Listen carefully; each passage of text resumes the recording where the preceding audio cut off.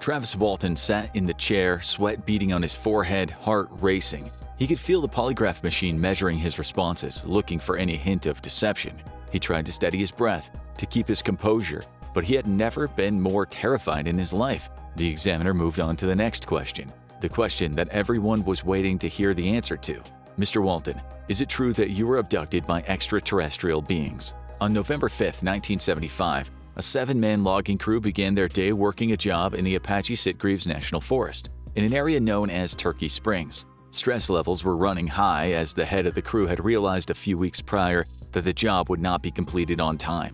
None of them had any idea that far greater stress was yet to come, or that later that night one of them would go missing without a trace. When he did finally reappear, the missing man would tell a story that no one could have predicted, a tale that would become one of the most infamous alien abduction stories ever recorded. As the workday came to an end and the sun began to dip down out of sight, plunging the landscape into darkness, the men packed it in for the day. They gathered their supplies and they piled into their truck, eager to get home for the evening and out of the chilly evening air. They had been following the same routine for months and it always went pretty much the same way. But tonight something was different. Something was wrong. They couldn't say which one of them noticed the light first, but before long all of them had spotted it, a bright light cutting through the darkness, hovering about 20 feet above the ground in a nearby clearing. The strange light was so bright that it hurt their eyes to look at it for long. It was like staring directly into a floodlight. As the truck got closer to the searing light, the men could begin to make out a shape, a distinctly saucer-like shape, like a golden disc. A high-pitched buzzing sound accompanied the light, filling the truck with a sound. Mike Rogers, the truck's driver and the leader of the logging crew, slowed the truck to a stop. He struggled to make out what exactly he was seeing. None of the men had ever encountered anything quite like it before. The men sat there for a moment awestruck, mouths agape, until a sudden sound broke the spell over the truck. Travis Walton, a 22-year-old member of the logging crew, had pulled the handle on one of the doors, and he was easing his way out of the truck. "What do you think you're doing?" Mike hissed, but made no move to stop him. Travis ignored the question, inching toward the lights and the flying saucer in the sky. Some of the other crew members wanted to stop Travis and try to pull him back into the safety of the truck, but he was already out of reach. He was on the ground and he was running toward the mysterious object. Travis hadn't answered Mike's question, and in truth he had no idea what he thought he was doing. He couldn't explain why he felt the need to approach the golden disc hovering in the air, emitting that searing bright light, but he did. It was as if a magnet was pulling him toward the object, compelling him to approach the light. He couldn't resist the presence of something this well and truly alien, in the purest sense of the word. It was terrifying, it was hypnotic, it was beautiful. As he drew closer to the craft, it stayed in place, seemingly unfazed by his presence. He finally stopped, standing directly underneath the object, bathed in its light. His hair stood on end, and he could feel the crackle of the electricity in the air. For a moment, everything was silent except for the high-pitched buzzing and the low rumble of the truck's motor. Then all at once, everything changed. The ship fired a beam of blue-green light and it engulfed Travis in its glow. The force of the blast knocked Travis into the air, sending him flying back 10 feet. He collapsed onto the ground in a heap, while the men watched helplessly from the truck. The sight was all too much for Mike, who hit the gas and sped away along with the rest of the logging crew. They drove a quarter-mile down the road, struggling to process what they had just seen. Was that real? Did that actually just happen? And more importantly, was Travis all right? Or had they just seen their fellow worker die, flung through the air like a rag doll by a mysterious beam of light? After about 15 minutes had passed, Mike cranked the engine and turned around. They had to take another look at the scene and find out what had become of Travis. But when they reached the clearing again, the lights had vanished, leaving nothing but darkness. They searched for Travis's body, expecting to find it still lying there in the dirt, but Travis had vanished along with the golden disc in the sky. There was no body, no blood, no sign that anything unusual had ever happened here. Travis Walton had simply vanished. At 7:45 p.m., one of the men called the police, reaching Officer L.C. Ellison.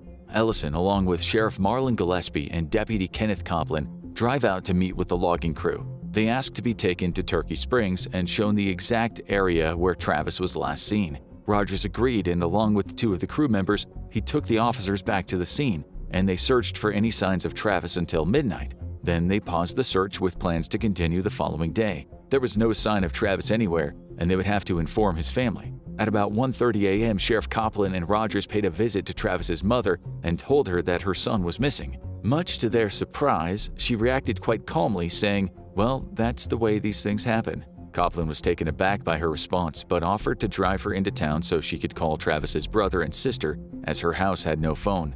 Just like Travis's mother, his siblings took the news shockingly well. None of them seemed especially worried about Travis or his safety. They all simply accepted the disappearance as fact, almost as inevitable. On November 7th, locals formed a search party of nearly 50 people to comb the area around Turkey Springs, searching for Travis or signs of foul play. They didn't find anything, and after a few hours of looking, Travis's mother advised that they call off the search. She told the authorities, "I don't think there's any use of looking any further. He's not around here. I don't think he's on this earth." The search was temporarily suspended, but began anew the following morning after complaints from Rogers and Travis's brother, Dwayne. Meanwhile, local papers and UFO enthusiasts alike were beginning to pick up the story. During an interview with a Phoenix-based UFO interest group, Dwayne provided insight into the surprisingly calm attitude he and his mother had taken toward Travis's disappearance. He, Travis, and their mother, he explained, were all UFO enthusiasts. They had discussed the possibility of encountering UFOs in the past, and they all had agreed that if they ever saw one in person, they would immediately get directly under the object, because they didn't want to miss out on the opportunity to experience abduction.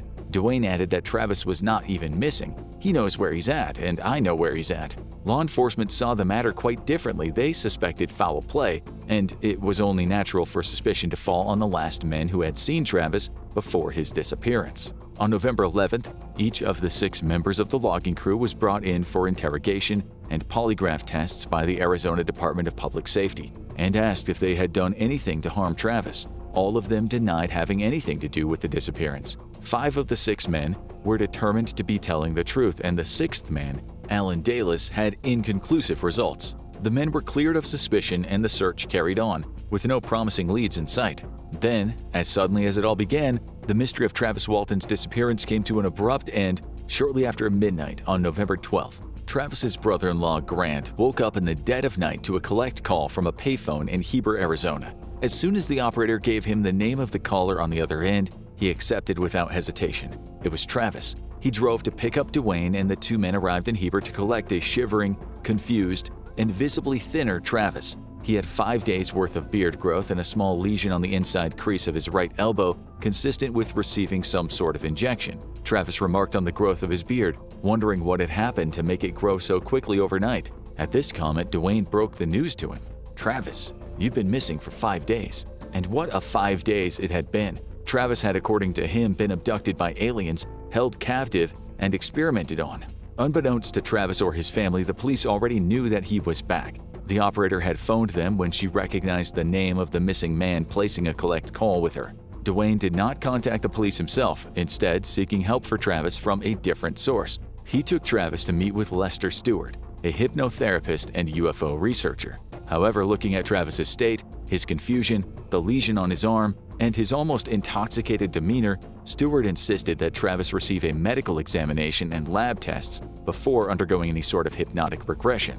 So they took Travis back to Dwayne's house, where UFO researchers that Dwayne had been in touch with set up a house call by 2 doctors. When the doctors arrived, Dwayne would not allow them to photograph or record anything, or to ask Travis about his abduction experience. Finally, Dwayne got in touch with the sheriff's office, and the sheriff drove out to Dwayne's home to speak with Travis. Again, Dwayne and Travis asked that the conversation not be recorded. On November 14th, Travis and Dwayne got in touch with the National Enquirer and moved into a suite at the Sheraton Inn in Scottsdale. Costs were covered by the Enquirer in exchange for exclusive rights to Travis's story. The hypnotherapist and UFO enthusiast put Travis under and had a 2-hour conversation with him about his experience. It was finally time for Travis to tell his version of the story, to describe what had happened to him while everyone was searching for him during those 5 panicked days. It began with pain, searing, blinding, thought-numbing pain all through his body. Travis woke up on an examination table, eyes still closed,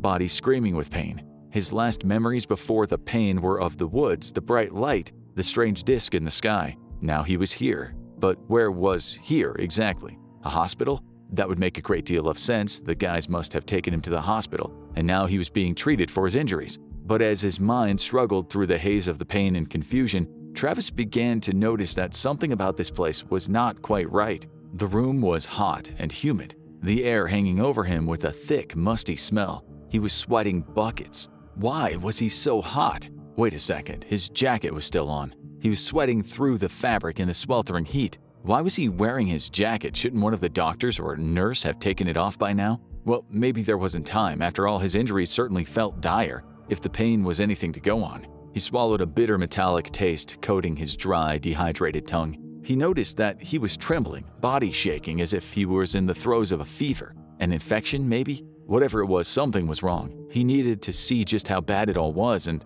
had to force his exhausted eyelids to open. As he opened his eyes, his vision swam and blurred, and he couldn't quite make out his surroundings. Slowly, images began to solidify in his view, first as vague colors and shapes and then as more recognizable objects. He was hooked up to something, a device attached to his torso from his armpits to his stomach. He didn't recognize it, but whatever it was made from a smooth, dark gray material. Above him, the ceiling seemed wrong, crooked and triangular. Was something wrong with his eyes? No, as it came more and more into focus, he could see that the ceiling was indeed shaped oddly. He had never been in a room like this before. He turned his gaze to the rest of the room. What could he make out from the position prone on the examination table? There, out of the corner of his eye, he could see his doctors. They were wearing white surgical masks, caps, and orange gowns. He struggled to make out their faces, and then one of them got close enough for him to see properly. If Travis had the strength, he would have screamed at the top of his lungs. This was no hospital, and that was no doctor. The beings in the room with him were humanoid in shape, but they were definitely not human. Not at all. Their skin was completely white and devoid of pigment, as if bleached. They had no hair on their faces or their bodies, no eyebrows, no eyelashes. They stared at him with wide, dark eyes the size of quarters, set deep into their expressionless faces. As his eyes darted around anxiously, he could make out 3 of the creatures. He was outnumbered, but he was far from any sort of rational thought at the moment. Pure primal terror took over, and he operated on pure instinct, lashing out and hitting one of the alien beings with the back of his arm. He recoiled for a moment at the surprising texture of its body, spongy and bizarre to the touch. The blow wasn't much, but it was enough to knock the creature into one of the others, and they fell back in spite of Travis's weakened state. Moving unsteadily, Travis pushed himself to his feet. He struggled to find his balance, stumbling backward and knocking into a bench covered in unfamiliar surgical tools. He never once took his eyes off the creatures, staring them down, afraid to let them out of his sight. He had no way of knowing what they might do to him, how they might retaliate in response to his outburst. His legs were still too weak, his body unable to listen to him, his knees buckled beneath him. Travis slumped to the floor as the 3 aliens approached, arms outstretched toward him. The sheer terror of the 3 creatures closing in on him sent a burst of adrenaline coursing through his body. Travis grabbed for something, anything he could use to defend himself. His desperate hands found a long cylinder made from a thin, transparent material. Hoping to break it and use the sharp edge as a weapon, Travis smashed the tube against the metal table he'd been lying on, but it refused to shatter, so he improvised. He sprang back to his feet, swinging the cylinder wildly, crying out in unhinged threats and swears, words the creatures might not have even understood. The creatures stopped advancing toward him, but Travis had his back against the wall. He was surrounded by these small humanoid beings, all clad in orange-brown suits, and they reached toward him. Travis noticed they had no fingernails. The creatures did not speak, did not make a single sound. Their mouths never even opened once. Travis prepared for a last stand, ready to go down fighting if he had to. But then, suddenly, all 3 of the creatures turned around and left the room. Suddenly alone, Travis leaned against the bench, taking a moment to catch his breath. Then, the search for some sort of weapon was back on. He studied the instruments on the bench, but none of them seemed useful for self-defense, and the cylinder he currently had was all but useless. He tossed it to the floor and quickly decided to prioritize escape over another fight. It was time to get the hell out of here. He darted out of the room and ran down the hallway in the same direction the aliens had gone. He didn't see another soul on his way. There, up ahead, he saw a doorway. Maybe it would provide a way out of this nightmare. He poked his head into the room and saw a space with a 10-foot-high domed ceiling and one single high-backed chair. Unable to see if the chair had an occupant, Travis cautiously tiptoed into the room, keeping his distance from it. As he snuck further into the room, he could see that the chair was empty. As he approached the chair, the room began to dim around him, taking on the appearance of a dark black sky dotted with little points of light like stars. There were controls on the chair, a lever on the left arm and a green screen on the right, above a square of colorful buttons. He pushed one of the buttons out of curiosity and desperation, but nothing happened. He tried another, still nothing. Exhausted, terrified, and out of ideas, he sat down in the chair and gripped the lever. He pushed it forward and the stars around him began to move. He returned the lever to its original position, startled, and stood up from the chair. If this was somehow the controls for the place he was being held, he didn't want to accidentally crash the thing and get himself killed. Just then he heard a sound behind him. He spun around expecting to see another alien waiting for him.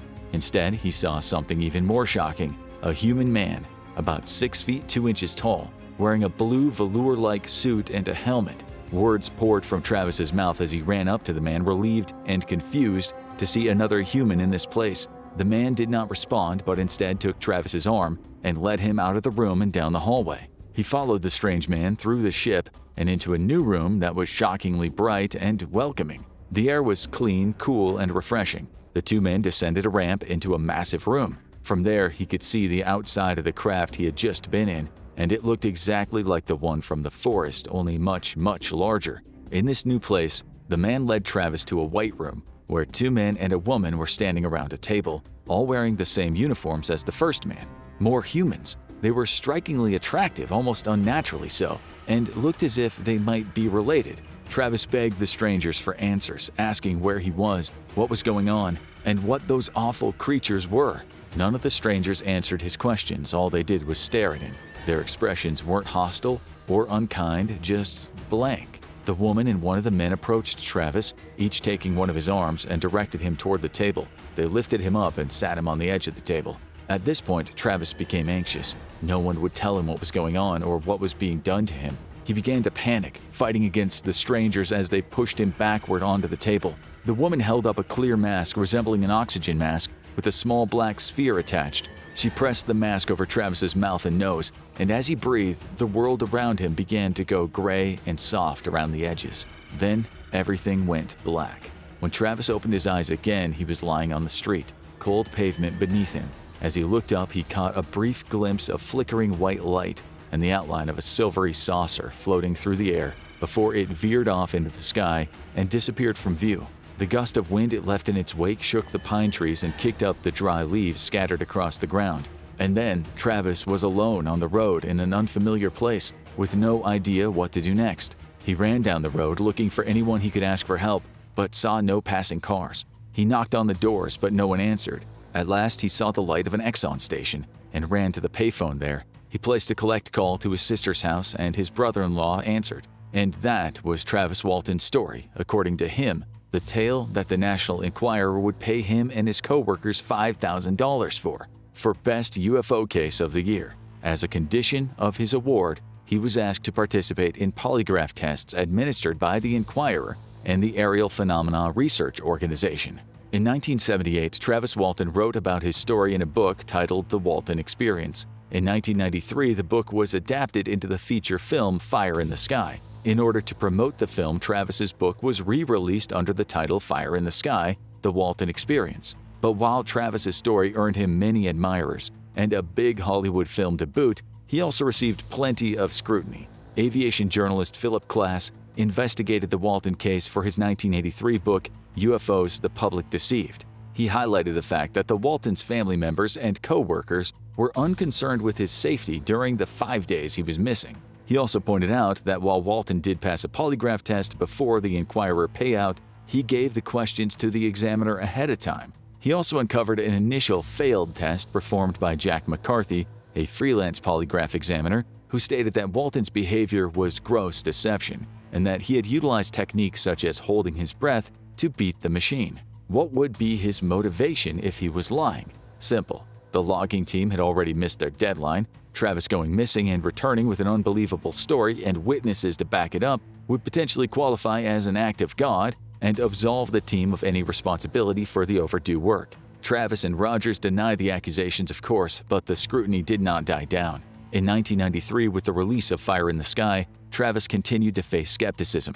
Larry King brought Travis and Mike Rogers onto his show alongside Philip Klass. First, Walton and Rogers were brought out and described the story again. Walton said it felt like a physical blow and I blacked out. The men in the trunk said they saw a powerful bolt of energy come out of the bottom of the craft and hit me. They said it looked like a grenade went off in front of me. They said it threw me through the air about 10 feet. They thought it had killed me. I was unconscious." Rogers added, "Well, all the guys described this thing that hit him as being a very powerful bolt of energy and blue flame. When it hit him, it was powerful enough to knock him back. It was like they said, like an explosion going off in front of him." After Walton and Rogers had said their piece, King brought out Klass. He addressed Klass's skepticism in front of Walton, asking, "Are you saying all 7 of these people are lying?" Klass replied, "I'm afraid we have to say that on the basis of the physical evidence. Physical evidence that should have been there but was not." Now, you heard Travis and Mike Rogers claim that the beam from the UFO was like a grenade exploding, fire, flame, that Travis was knocked back 10 feet. And in his book, he claims he hit his shoulders against the rocks. Shortly after Travis reappeared, he was given a physical examination by 2 medical doctors in Phoenix, Dr. Kendall and Dr. Saltz. They found no bruise marks. They found no burn marks. They found no physical damage. The only thing was like a needle mark in his elbow, so there was no physical evidence. He continued, "The morning after this incident allegedly occurred, when the law enforcement officers went to the site to inspect, they found all kinds of dry pine needles, which, if this had actually happened, those needles would have been blasted away and they would have caught fire. They would have burned." At this, much to Klass's frustration, Travis Walton began to laugh. Larry King took notice, asking Travis why he was laughing. He replied, "Well, because this is typical of the sort of reasoning pattern this man uses in attacking all UFO cases. He's equating the absence of evidence to evidence of absence. That's absurd. That's actually a logical fallacy." Clearly, there was no love lost between the 2 men. Rogers piled on, joining in on the mockery of Klass. "He does not know the nature of this energy beam. He presumes—" Klass abruptly interrupted. "I know the nature of somebody being blasted through the air 10 feet and hitting their shoulders against rocks. There should be bruise marks." After the segment aired, Philip Klass put out an issue of the Skeptic's UFO newsletter that highlighted his critiques of Walton and the film itself. First, he pointed out that the film portrayed Travis with bruises following his abduction and snarked that the director and scriptwriter must have also been suffering from a logical fallacy. Klass also brought up another point against Travis. As it turned out, less than 3 weeks before the Walton incident, the very first docudrama on the subject of the famous Betty and Barney Hill abduction aired on NBC. This docudrama made no mention of scars, repeated abductions beginning in childhood, or any of the other factors that became associated with standard UFO abductions after the publication of the Bud Hopkins book Intruders in 1987. This, to Klass, showed that Walton used the NBC special as inspiration, and that was why his story had little in common with other abduction narratives, something even Fire in the Sky's screenwriter admitted. Throughout all of the skepticism, Walton never wavered. He insisted on his innocence, highlighting the many polygraph exams he had passed over the years as evidence of his story's truthfulness. So, it came as a shock to many when on July 31, 2008, on the television game show The Moment of Truth, Travis Walton appeared as a guest. Hooked up to a polygraph on national television, he was asked by Michael Shermer, "Do you have any evidence to support your claims of being abducted?" Travis answered yes. However, the dramatic game show voiceover begged to differ and said, "That answer is false." Walton's jaw dropped, but there was no coming back from that moment. Now, Shermer himself had previously debunked the reliability of the polygraph, which can easily be manipulated, as well as easily return false negatives depending on the physical state and the general stress level of the person being questioned. Still, it was not a good look for Walton. Michael Shermer wrote to him directly and asked him to tell his side of the story. Walton wrote back on August 21, 2009,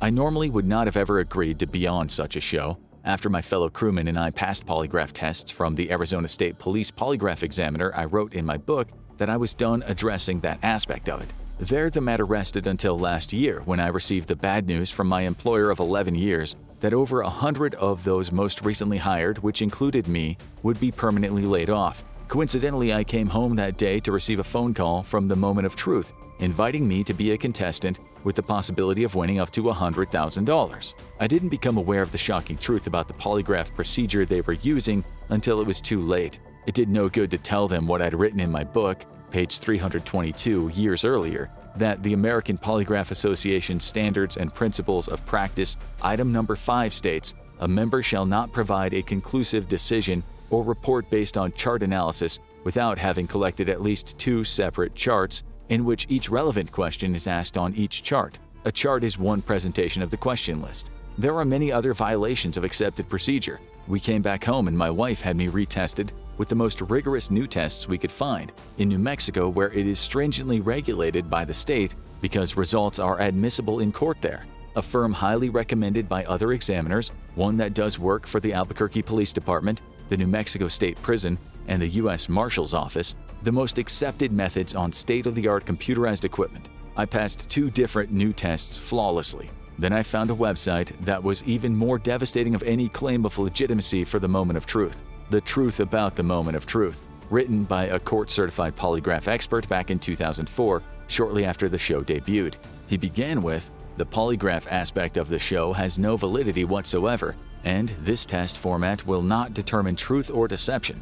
In fact, I wrote years ago that the GAO test showed such methods would yield as high as 80% false positives." He wrote in conclusion, "Due to the vague, subjective, futuristic nature and sheer volume of relevant questions asked on the moment of truth, there can be little more than chance accuracy in determining truth or deception to those questions. In other words, they could simply flip a coin and achieve the same accuracy levels, saying you'll get the same opinion from any accredited polygraph school." I then proceeded to gather several more equally damning judgments from some of the very top experts in the world in polygraph. Plus, I had several international media forums lined up, so there's a bit of a letdown because I was geared up to defend myself in a way that would have unfortunately demolished the show and seriously hurt Fox. Too bad, because I think that the producers I dealt with are good, well-intentioned people who had been duped by a dishonest examiner. In 2021, Walton suffered another public blow to his reputation when Mike Rogers, his greatest defender and #1 witness to the Walton abduction, took to Facebook to denounce him. He wrote, "I, Michael H. Rogers, being of sound and rational mind, do hereby give notice that I am no longer to be considered a witness to Travis C. Walton's supposed abduction of November 5, 1975. He refused to clarify or say definitively that the abduction did not happen, leaving it all a rather vague mess of theories and confusion. After Travis reached out to him, however, he took the statement back. He apologized and insisted that he always was and always will be Travis's main witness. Meanwhile, Travis's story has never wavered. He has never recanted or taken it back. To this day, he recounts the story, albeit with a much kinder eye than he once did. He now describes it as less of an abduction and more like an ambulance call. Though he wishes it never happened, his mission is now to see if I can help people understand that this is real. Whatever happened out there that night, only Travis and 6 other loggers know the absolute truth. Whether aliens really came for Travis Walton that night, his life, the lives of everyone associated with the case, and the way we talk about and think about alien abductions has changed forever. Now check out most credible military encounters with UFOs, or watch this video instead.